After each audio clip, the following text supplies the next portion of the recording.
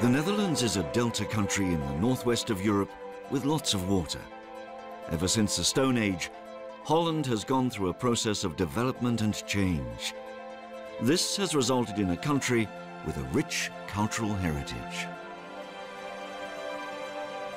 Its history can be seen everywhere, in the way land and soil has been put to use, for instance, but also in the buildings in cities, villages and rural areas, the waterways, industrial estates and ports.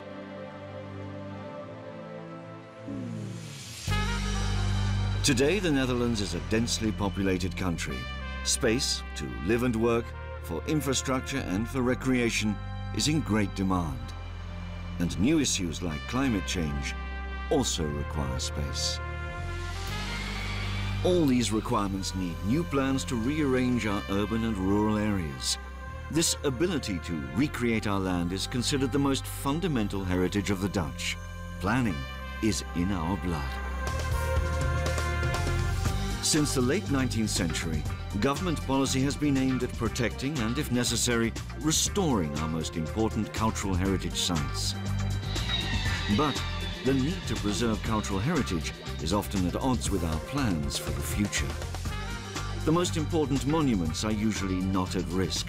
However, our less monumental heritage sites, which often define the character of an area, could be in jeopardy. Therefore, we also need another strategy. A strategy that includes cultural heritage in spatial planning. Because cultural heritage can add an extra cultural dimension and identity, and vice versa. Spatial development can also be an opportunity to safeguard cultural heritage. In this way, cultural heritage is no longer regarded as something which stands in the way of new developments, but rather provides an opportunity to inspire and add value to these developments.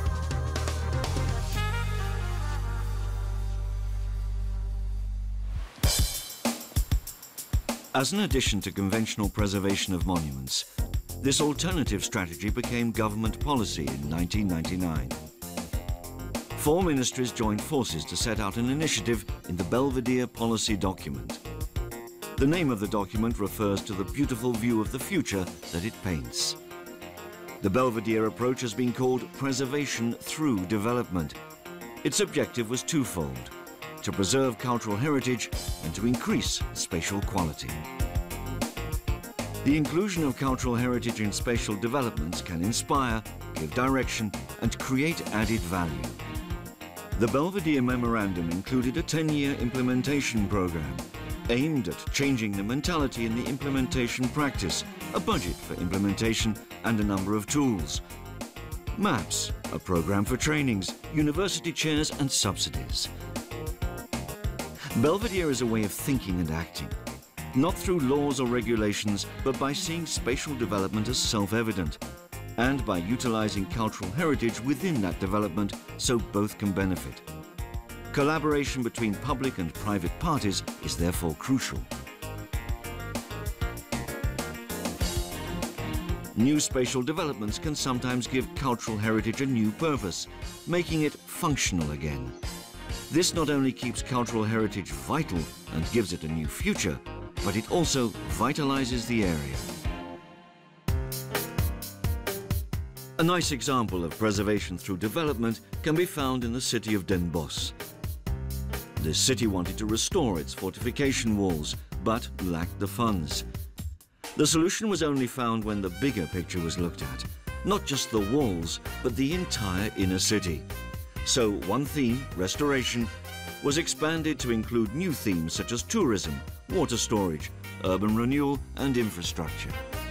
This finally resulted in switching from one interested party, the cultural heritage expert, to several interested parties, including municipal management, local entrepreneurs, residents and developers. This approach created more funding opportunities and ultimately, the quality of the whole area has improved.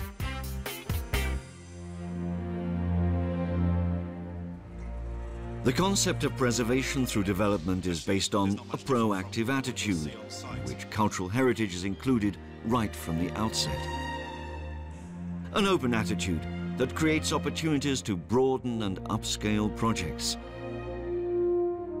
A role as a liaison, in which cultural heritage brings parties and interests together and serves as a source of inspiration. A high-quality ambition, going for quality and maintaining that goal during the whole process. And finally, the fact that cultural heritage generates value, economically, environmentally, but also in the field of welfare and well-being.